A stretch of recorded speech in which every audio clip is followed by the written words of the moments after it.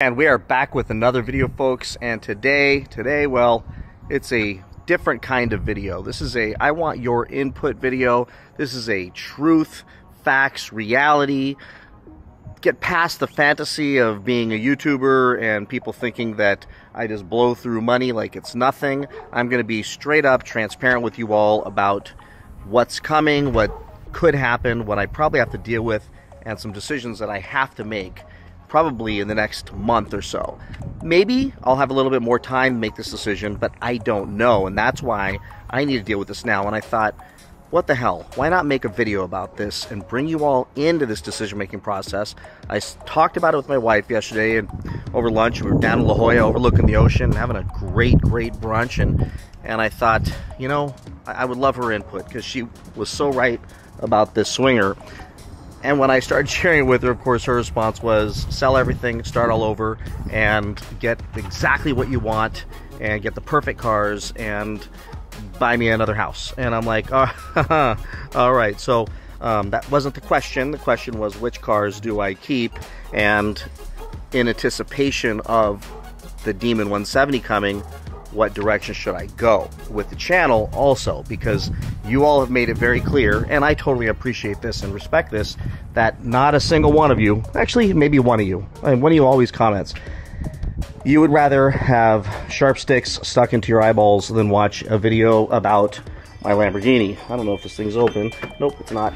About my Lamborghini. This is not a car that excites any of you. None of you want to see this thing on the channel. When it is on the channel, I think my last video with the Lamborghini, which I thought was a fun video, didn't get any views. I mean, geez, I had a kid jump in the car and rev it. It was at a car meet. It was awesome. It was just, what an incredible time.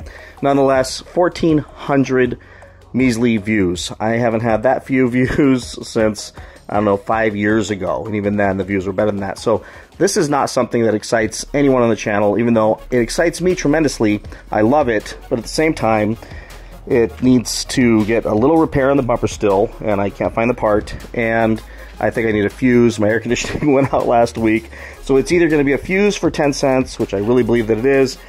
At least I went to church and prayed, hoping that it is, or it's going to be $100 billion. Gentlemen, sign of it. $5,000 repair. So I know everyone in the comments is going to write, sell the Lamborghini, get rid of the Lamborghini. Beautiful thing about this thing is I owe almost nothing on this car, so I can get a ton of cash flooded into my household to put towards the Demon 170, or pay cash for the Demon 170 and not even look back. And while this channel is a Mopar channel, it completely fits much better. But then I get rid of my Lamborghini. And my wife's suggestion was, you know what? You can always get another Lamborghini. And you can get a newer Lamborghini. And you get the bigger Lamborghini. Get the one I want, which I either want a Murcielago or a Huracan. Most likely, I'd get the Huracan just because I don't like repairs. And the Murcielagos, you need to have basically the amount of 2 of those cars in the bank to be able to have those and not end up broke. But this is a lot more, you know, reasonable to own, even though when it breaks it's ridiculous. With the Huracans, bulletproof. You can drive the wheels off of them. It's basically an Audi that looks really cool with a V10 in it. So she says, wait, by summer next year you can get your Huracan, you can still do the Demon and everything else. But why am I getting so much pressure? Why is there so much pressure? Well, there's only so much money. I live in Southern California in Orange County, and it's very, very expensive to live here. A regular house is well over $1 million. These are not like mansions, and it's well over $1 million to live in Orange County. And I love it here. My job is here. My family's here. No, I'm not moving out of the state because I'm not going to leave everybody that I love and care about and enjoy being around. That's just not going to happen. Nor am I going to rip my daughter away from all her friends in her budding years of teenage and budding adulthood. So get that out of your head. So it costs a fortune. So I stroke the check for the 6 figures in taxes every single year, and I just muscle through it.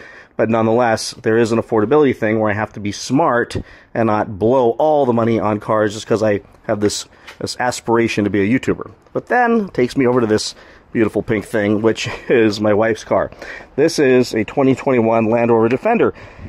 And I bought this a week before I bought the Lamborghini, and it's because it was my wife's dream car. She fell in love with it, and I canceled my Huracan order to buy the Gallardo so that I could buy her this, because this was just under $100,000. The Gallardo was just under $100,000. The Huracan was $200,000 at the time. So basically I got two cars, got her car, got me my car, and everybody was happy. And it's really worked out awesomely, except 3 years is coming up, meaning this is a lease, because we would never purchase a Land Rover without a warranty, because this is the most beautiful giant rolling piece of junk ever made in the history of cars. This thing breaks. It just got out of the shop again for some random suspension things, and the back door wouldn't open. That's Land Rovers, but she loves it. I'm not even allowed to talk negatively about it with her around, or she'll get mad at me and not talk to me for a day. But that is the deal with this. So this thing has 5,000 miles left on the warranty, and the lease is up in April, meaning we need to start figuring this thing out now. Interest rates are still high, so we're not going to pull the trigger today, but I expect that by April, hopefully things will level out just a little bit. I don't expect that they will, but if they do, we'll at least get a better rate on the car and be able to get her the car that she wants, which is the exact same thing, but the 130, which is longer, looks like a school bus. But this thing needs to go, so I need to be able to purchase a $100,000 car for her, pull the trigger on the $100,000, actually $120,000 Demon 170, and then we've got my daughter's car, which that's not going anywhere. That car will stay here because she loves it.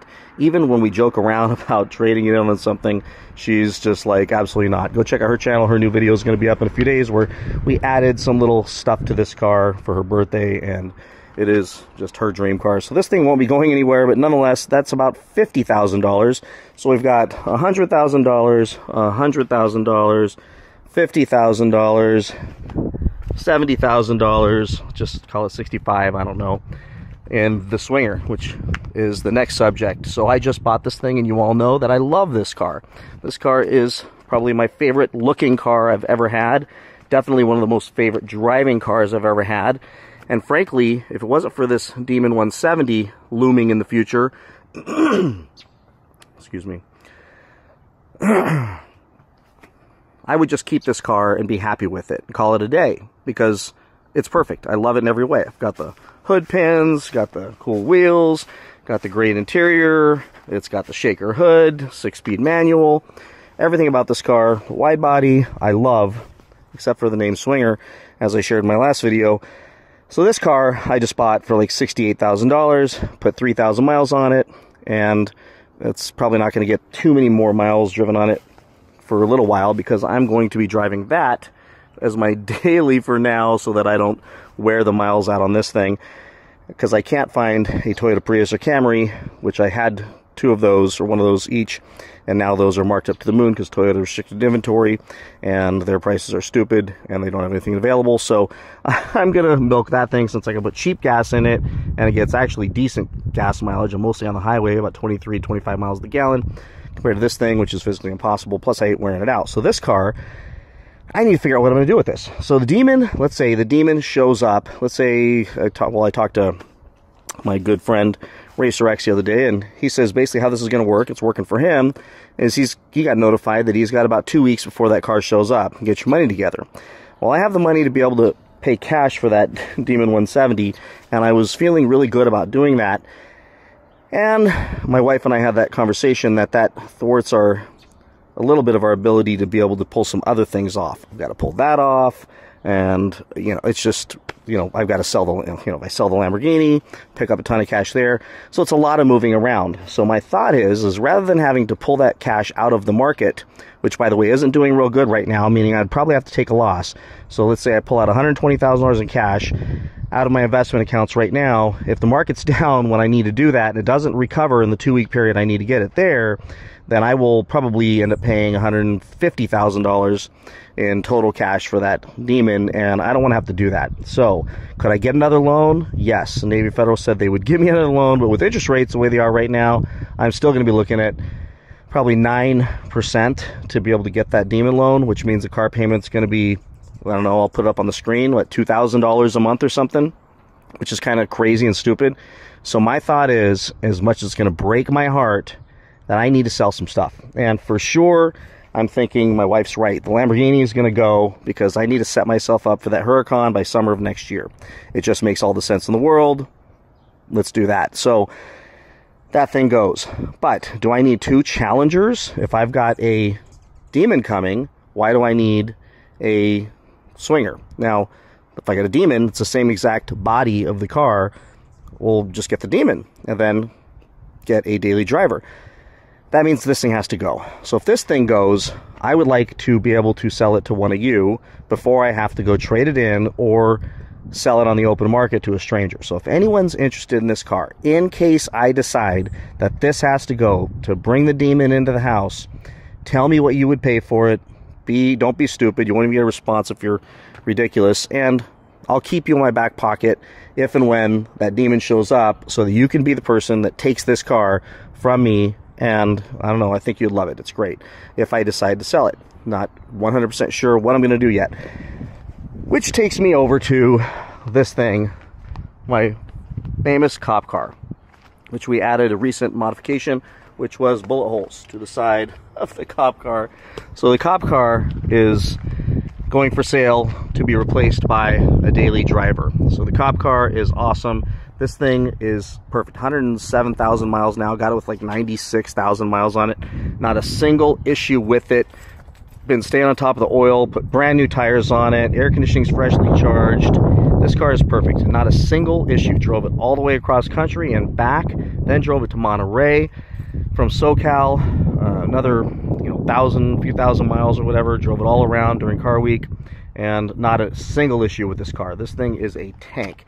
It is nicer than any Crown Vic out there you'll find. Now, yes, can you find Crown Vics for $4,000 or $5,000 all day long? But you'll need to put $4,000 or $5,000 into them, or have a car leaking a bunch of stuff sitting in your driveway not running.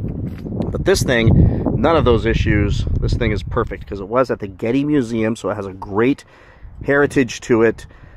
Great provenance to it, where I have the pink slip that shows this was owned by the Getty Family Trust. So the Getty Museum, yes, that family, same family, which was an LAPD car before they bought it as a decoy car to keep people from breaking in or causing issues in the parking lot at night in that their museum. So this thing is going to go up for sale, and I hate to say goodbye to it, but I need to replace it with a daily driver that is better at gas mileage, even though this will suffice for now. And this thing, it comes with everything. It's got all the radios, the lights, the siren, got the porcupine antennas all over it. So this thing's going to go up for sale, and I don't know what it'll go for. I mean, really, just a reasonable offer, and somebody can take this thing. And it's, I would say, somewhere between 10 and 15 grand. If you want a great example of a car with a great lineage and past connected to it in absolute stellar condition. I think I got the keys on me. You can see inside of it. So this is the cop car. This thing comes with the CB radio, the sirens, the PA system, a GMRS radio, and all the mounts and stuff as well. The special YouTuber special mounts, so we can film in this thing. And it also comes with 2 GMRS walkie-talkies and 1 CB radio walkie-talkie, so you've got multiple ways of communicating with your friends and family, and this thing is just perfect. I'm going to drive it this week for work, and it just goes perfectly. It's awesome. And if you want, I can even have the door wrapped with whatever you want on the side. You want to make this thing into a Gotham police car, you want to make this thing into something, I don't know, Marvel Comics or something like that, I can get that done and probably get that thrown into the deal. So this could be your cop car. If you really want to rock the OC Motivator, that's up to you, but I don't think you're going to want to do that. And I will make this thing special for you if you want to buy it. So let me know. But I'm not going to probably go active on the market with this stuff, but I just have to plan that something's going to happen. The other issue we have is I have no parking. There is shuffling going on with all these cars, and my wife is going to murder me. The Demon's going to show up. That's going to go in the garage, probably where the Lamborghini is if I sell the Lamborghini.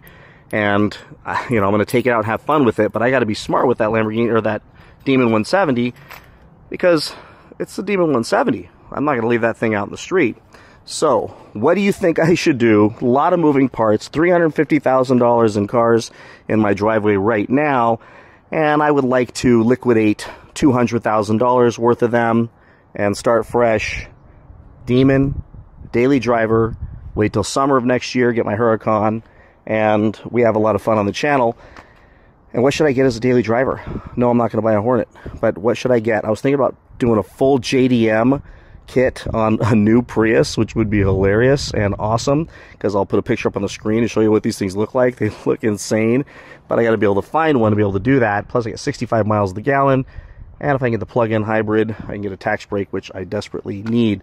So with that, everybody, that's what's going on in the house right now. A lot of juggling, a lot of decisions to be made, and you know what? It's hard to swallow the pill on all these decisions, because I wish I can just keep everything, but I also have to be smart.